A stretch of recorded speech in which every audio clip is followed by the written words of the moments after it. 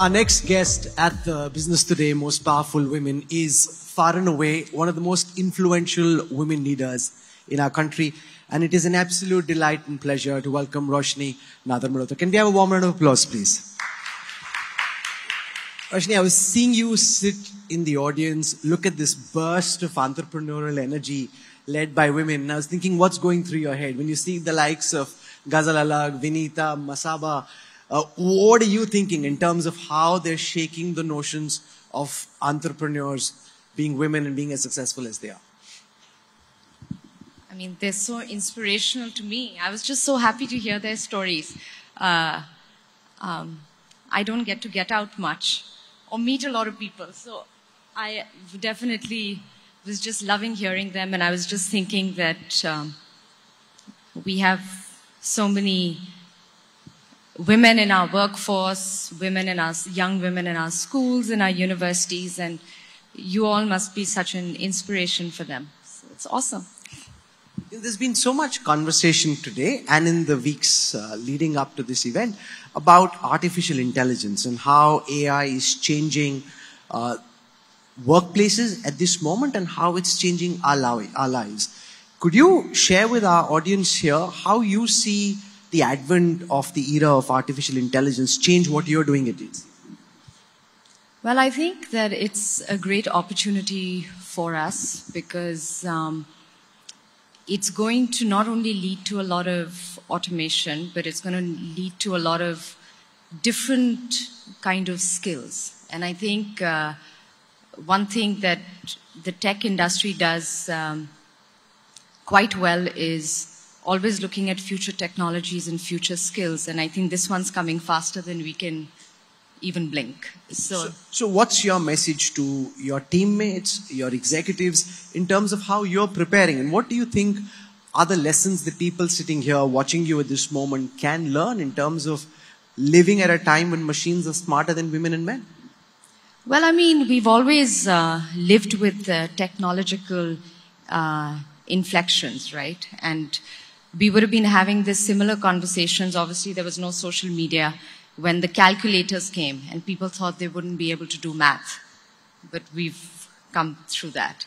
Then the internet came and we thought, oh my God, now kids will be using the internet all the time and they're not going to be learning in schools. I think we've learned to work with it. So I think even with the advent of AI, it's still early stage for use cases. But at least in our industry, I'm sure there will be a lot of applications and opportunities around it, perhaps a lot more of automation. But AI was built by humans. I think we'll be smarter than them, and we'll figure out how to use it to our advantage. It's interesting the kind of passions that you have outside of work. And one of the things that I was tracking was your whole initiative towards aquapreneurs. Do you want to tell us about any successes you may have had, which is really to try and see how water can be better used and using technology to push that? And in the real world, are you being able to make an impact just at this moment? So just to give you guys a sense, we committed about 15 million in partnership with the World Economic Forum at their platform of Uplink to find aquapreneurs, that's entrepreneurs working on fresh water from all over the world. And it's a 5-year commitment, and each year we find 10 aquapreneurs. So this was the first year we rolled it out. We've got 10 aquapreneurs. In 5 years, we'll have 50. And some of the solutions which are coming out are around platforms and water credits, let's say in Latin America, to actually water recycling innovations within buildings and infrastructure. And there are many other solutions. I've met the aquapreneurs actually for the first time 3 days ago online. I hadn't met all of them yet. And because the UN Water Conference was going on, they had all gone to New York. So I'm hoping to get them to India later in the year and then pilot some of those solutions, because I think we have to see what works in our context. And are you hoping for a breakthrough here in terms of because even in the last few days, there have been so many reports that have come out about how India is going to be the most water-stressed country in the world in the years to come. Just 4% of the world's fresh water. And that just shows how desperately we need to find solutions and possibly using technology to power some of those solutions. Absolutely, absolutely. So we're looking at some of those solutions, and I mean, I'm very hopeful because in 5 years we'll have 50 aquapreneurs from all over the world, coming from countries which are water-starved, coming from countries which have good water but have a very good circular water system. We've got an aquapreneur out of Singapore, and Singapore has probably one of the best water management systems. So I'm looking forward to seeing what comes. You have inherited one of the most complex jobs in this country. Complex also because of very high-tech industry, and you're surrounded by male CEOs. What's the toughest situation that you think that you've been in, and how did you learn to adjust and adapt to that moment? I mean, I grew up with one of the most brilliantly complex people. So I think if anybody knows Shiv here, so I think, no, I stand on the shoulders of giants, and it's, yeah, you take each day as it comes. If you see a lot of while I was researching this session, I saw a lot of commentary where people are wondering, does Roshni enjoy what she does? Do you really like what you do? I mean, outside on, say, the habitat side, working conservation, you really do enjoy what you do. The main cut and thrust of your work. How much do you enjoy what you do? I love HCL. You do? I love HCL. It's okay. I think they're dying for I don't know why, they don't expect men to emote. Why do they expect me to emote? I mean... That's interesting. You know, I mean, why? It's a chair's job is a chair's job. It's not, I'm man, woman. I'm just doing a job and enjoying it. That's fantastic, because does that put you under extra pressure? Do you feel constantly the pressure of being compared, not just with your father, but with the peers in a very competitive industry? You know, Rahul, where I stand is where I sit. And I'm sitting in the room with them. So, let them be worried. What I'm thinking. Yeah. Interesting. Where do you see yourself in the years to come? Your father built a great legacy. You're now shaping the present and the future of HCL. In what direction would you like to take it in keeping with what your dad built and your vision for HCL in the years to come? No, so I think, of course, HCL has had its own, it's been built over 45 years, and we have a strategic direction which we want to take the company through differentiated products, services, delivering high TSR, and more than a technology company. When you've got 2.5 lakh people, it's as much a people company, and growing in the different geographies that we're growing. So it's also a fairly mature company. So I think a lot of, at least I can only say in the short and medium term, we have a strategic direction. We're going to stick to it. We're going to grow in a lot of other geographies, which we are. Over COVID, I'd mentioned to you when we met in Davos as well, we've opened 5 new delivery centers. They're all actually outside India. I think that's going to grow as much. And then, we embarked on the journey of software only in 2018. And so that's a fledgling. It's almost like a startup within the HCL Tech ecosystem. So that still has to mature, and that's got legs. How do you define your leadership style? What are the values that are most important for you in terms of what you try and imbibe in the organizational culture? I think decision-making, quick decision-making,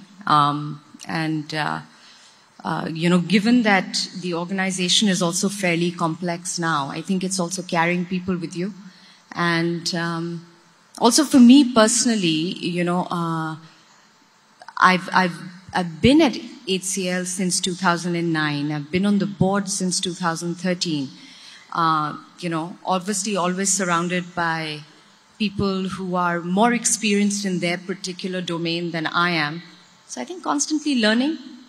And like I said, I just take each day as it comes. How complex is that? You're saying that A, people who are more experienced, B, who potentially think they know more, trying to navigate that kind of a situation. I always wonder, how you're able to get by and get what you think needs to be done at a time when there are people who think maybe they know better. You know, I've been chair for 3 years. How's HCL Tech doing? Not too bad. So I think I'm getting along, moving along. Yeah. You know, there was a time when you were training to be a journalist. Could you talk to us a bit about that? Because you were actually preparing for a job originally while growing up, which wasn't necessarily being and doing what you're doing at the moment. You know, Rahul, I have to give so much credit to my parents. I mean, my dad's a South Indian, my mom's a Punjabi. And, you know, he was always building HCL. You know, I don't have any siblings. He could have told me, go and do engineering. And at an impressionable age, I could have. Or I could have done science or whatever. But he just said, go do whatever you want. But whatever you do, make a go at it and you're on your own. So, you know, so I liked communications and I liked journalism and media studies. So that's what I did as an undergrad. Then I worked with Sky News as a news producer for a few years. And that was amazing. I think I really grew personally over there. And then, you know, he just came to me and he said that, you know, Roshni, maybe you should do business school, something normal. And I was like, okay. I said, you know, again, it's a new experience, right? And I still remember my first day at Kellogg. The professor, my statistics professor, asked that who in this room has never used Excel before? And I was the only person who put my hand up. Because it was otherwise just consultants, so there were people who'd come from investment banking, or I'd never used Excel. So I think, again, I think my parents' style has been push in the deep ocean and then figure out what. So I think each of the learning has been like that as well. So Punjabi mom, very strongly South Indian father. Are you more Punjabi or South Indian? I'm an Indian, yeah. I'm an Indian. Which side's pulling you more towards itself? I don't know. I mean, my husband's a Punjabi, so now I have to balance out the family, so I think I'll say South Indian. Yeah. Okay. In terms of lessons for women entrepreneurs, because we had Professor Tarun Khanna from the Harvard Business School, one of the things he spoke about, which left a mark on me, is the fact that it isn't an equal opportunity game. Just the fact that it's easier for men, whether it is from raising capital to setting up companies, running them, than it is for women. To what extent do you think we've been able to overcome that? And to what extent do you believe there's more ground that yet needs to be covered? So I think that there's so much amazing work that women are doing on their own, and it's been said before in the earlier sessions I was hearing as well, of breaking those ceilings to become entrepreneurs. But if I just look at within the company also, can women be given more opportunities to explore entrepreneurial ideas within, let's say, even an established organization, which is navigating and negotiating with their managers, getting their ideas through? I mean, we as an industry have a decent percentage of women when they enter the workforce, and India today, by sheer numbers, is the largest producer of women STEM graduates in the world.